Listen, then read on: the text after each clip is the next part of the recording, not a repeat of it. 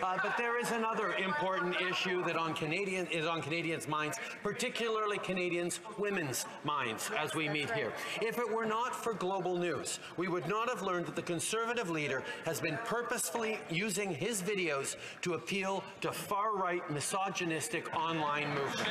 These are anti-women movements, and they have had devastating real-life consequences. Mr. Speaker, I call on the Conservative leader to stand in this House, take responsibility, and apologize. The Honourable Leader of the Opposition.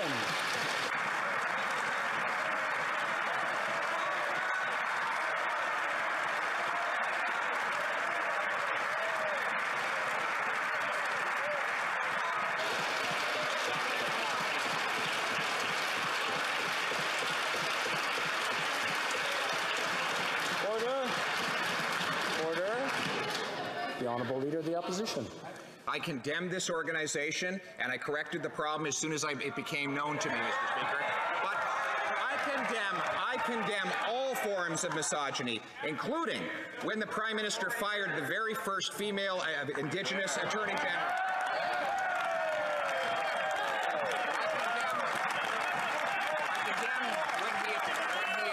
When he mistreated minority young women in his own caucus who had to leave politics, and I condemn him for when he dressed up in racist costumes so many times he forgot them all. We condemn it always, Mr. Speaker.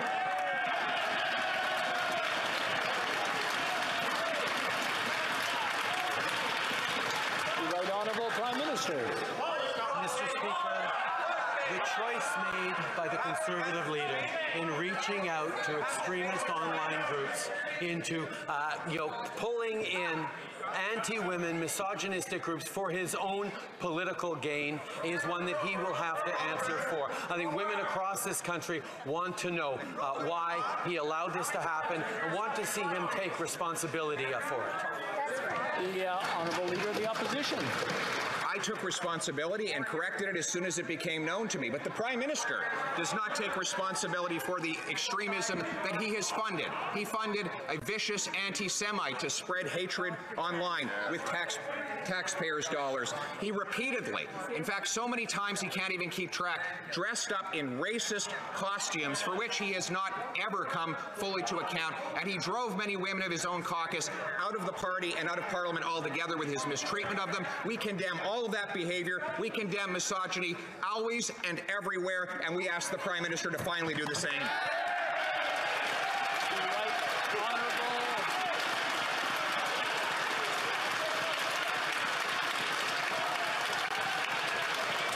The Right Honourable Prime Minister.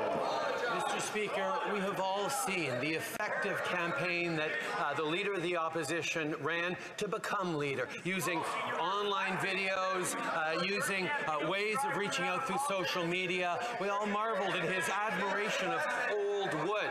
What we didn't see was that every time he put out these...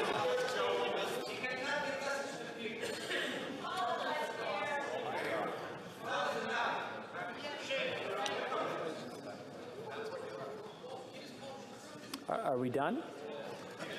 Prime Minister, from the top, please.